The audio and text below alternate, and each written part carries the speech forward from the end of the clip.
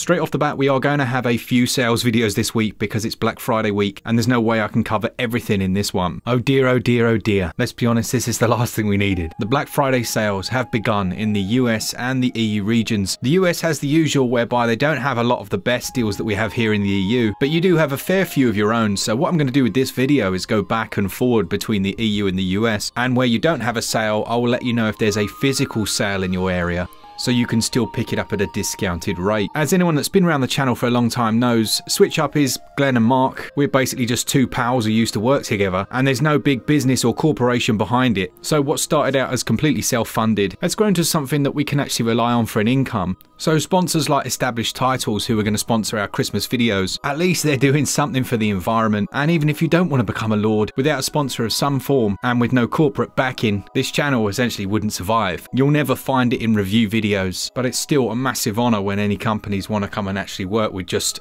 us. We do also have our website where you can save 10% on any of these games by using code SwitchUp to buy your eShop vouchers. That also gives us a tiny little kickback. And again, that's Nintendo saying that they trust us enough to work with us through the company Fame Hype, which is just blows my mind, honestly. My name is Mark Walker. Welcome back to SwitchUp. What are the best games on sale? Well, let's find out.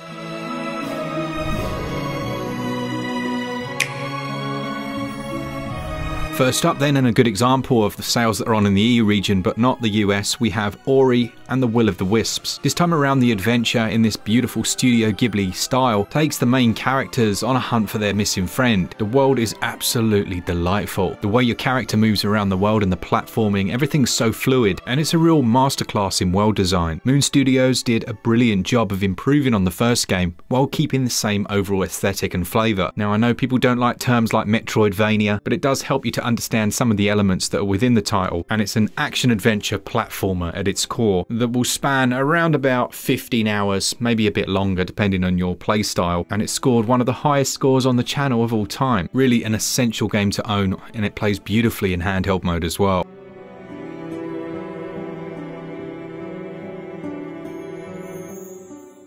This episode was sponsored by Established Titles. You might be wondering, Mark, what does that say? That right there says Lord Mark Walker. Because this certificate basically is a plot in Scotland on an estate there, and it gives me the right to be the lord of my own land.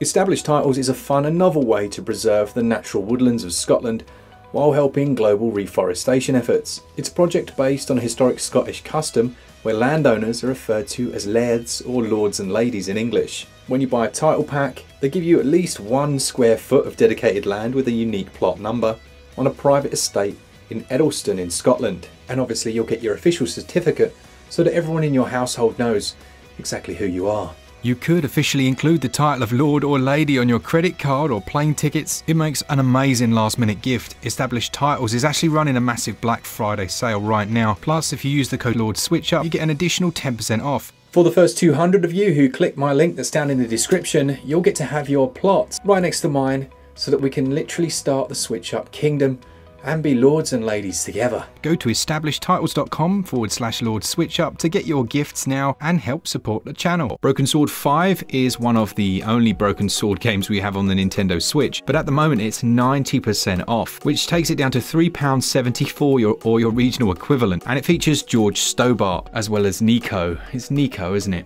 And this one's again set in Paris. Now, they're very famous point-and-click adventure games, but they took it into a more modern aesthetic, I guess, where it's a 3D controlled character, but it still has a lot of the same aspects. It's more of a refinement, really. And at 90% off, it's the cheapest I've ever seen it on the Switch eShop. It feels quite nostalgic to play. It starts out with a murder in an art gallery, and just hearing those voice actors that you kind of grew up playing. It's not the most unique story, but it just feels like a continuation, really. It works. What's cool that I didn't realise is that the Switch version actually includes behind-the-scene films that were created especially for this version, giving you a bit of a glimpse into its development. For this style of game, quite long as well, around about 12 to 15 hours.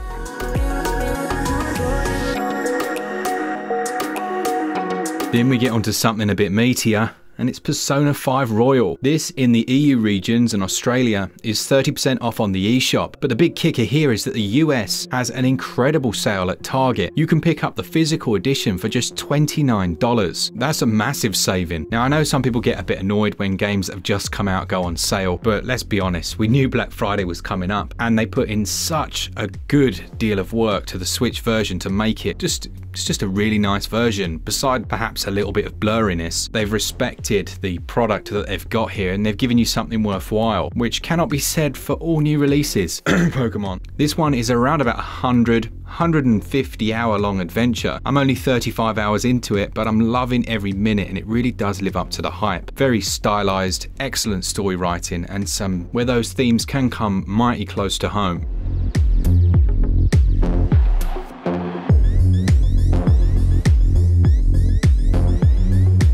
Then we've got Vampire. This one at the moment is 65% off, taking it down to £12.59. It's a third-person adventure game where the main protagonist, essentially, as the title suggests, is a vampire, but he's still going about his day job, working in the hospital, and it's very cool. It keeps a track of all of the characters that you meet and that you come across and their current standings and status. It's actually very, you know, it's cleverer than first meets the eye. Now the combat is alright, it's fine, but it's the way it gets you to almost become a fly on the wall into the lives of the people of this city that really does kind of elevate the experience. But approximately 30 to 40 hours to finish. That Victorian London is just such a good setting for a game as well. I wish it looked slightly better on the Switch version, but it's fine.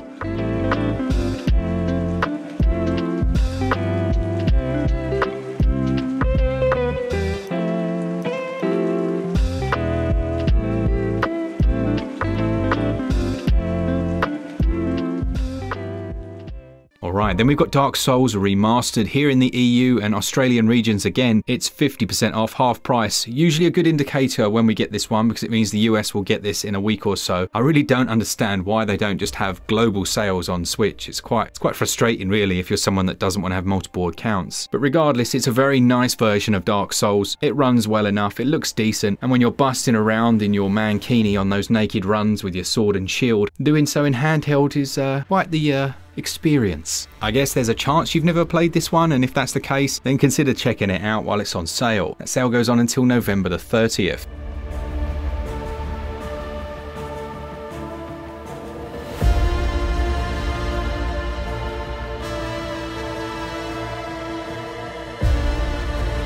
At its lowest price at the moment, we have the lovely Garden Story. That's 40% off, down to just £10.79. I couldn't even get one Wagamama's noodle dish for that yesterday. Cost me bloody 14 quid. Can you believe that? What a joke. I was still hungry. Isn't it disappointing when you get a takeaway and you're still hungry afterwards? That's like, no thanks. Anyway, Garden Story.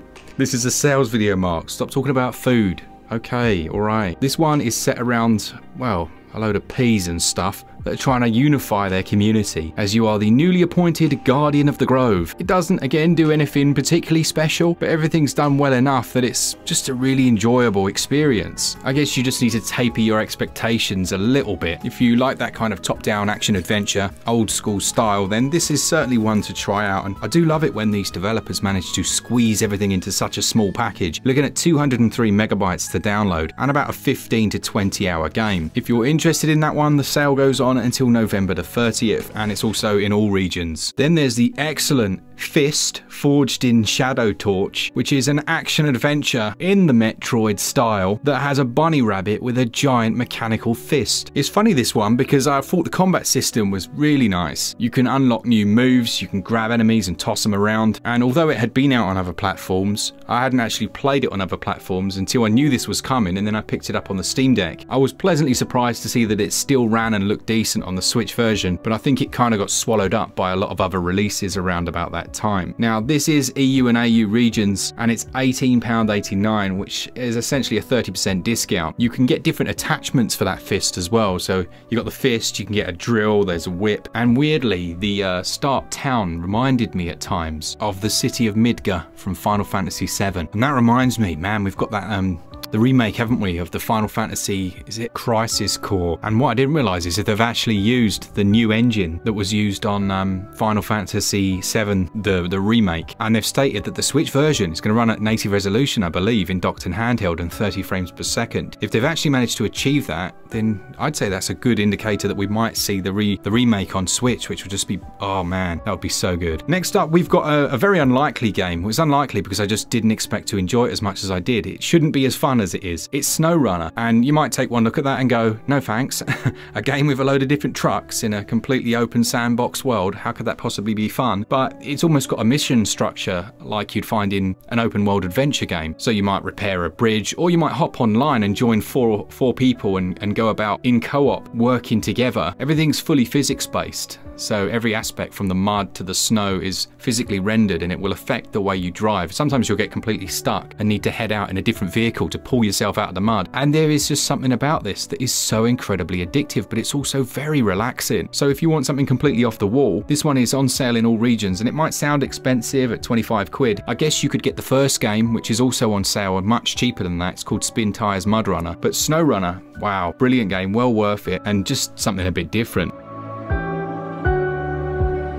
That then takes me on to one of my favourite games on Switch, one of the most addictive. It's Everspace. This comes from the team that brought us Galaxy on Fire back on mobile, and it's an incredibly well done roguelike experience. It actually does the whole story overruns thing as well as Hades, but it did it in a completely different way at a different time. So each time you go on a run, you gradually gain new credits and stuff that you can then use to either buy better ships, but also the missions that you go out on, they carry over the runs as well. So there's never a feeling of, you know, that usual roguelike feeling where it's like, well, I've lost everything, here we go again. You don't get that because there's that continuation. Really good. Controls could have been better. I did moan at them about not having gyro, but you can tweak the control system. I think it's option 3 is much better in my opinion as far as overall controls go, and it's a really, really nice game, this one. Now, although it's not available in the US, you can pick it up for $27 physically at Walmart.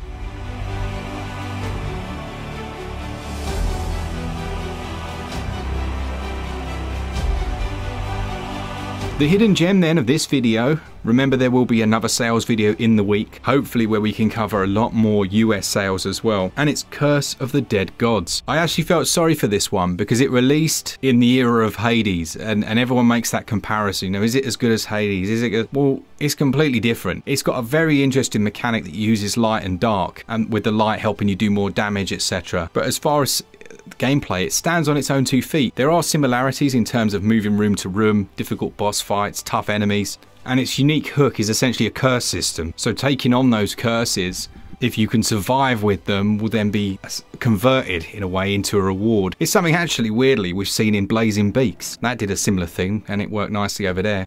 Rob reviewed that one for us and really enjoyed it. So in terms of games that are still on sale from last week, you've got the Cotton Reboot, which is 60% off, Ninja Saviors 50% off, a really good side-scrolling fighter, and Space Tales, the Metroidvania featuring the cute little dog, is still on sale. But those were pre-Black Friday, so there are some incredible deals, as I say. I'm planning on doing a video that essentially has first party and AAA sales, and Glen and I are going to record one that has sales that are like 60% or greater off as well. So you can expect a lot of sales action. I think it's important that we try and cover off the ones that are more rarely on sale, you know, rather than the same old. There are loads of brilliant sales that I probably won't mention that you just see very often. So I'm just trying to make these videos a bit more unique and a bit more useful, because you can guarantee if they go on sale all the time, they're going to be on sale again. As I always say, save yourself 10% using code SwitchUp over at switchup.gg. And just a thanks to the, so many of you use that, and that really does help us out. Thanks to our Patreons and to our members. I think we've got even more members now. I think we might have 16, 17 members, something like that. I think that's good.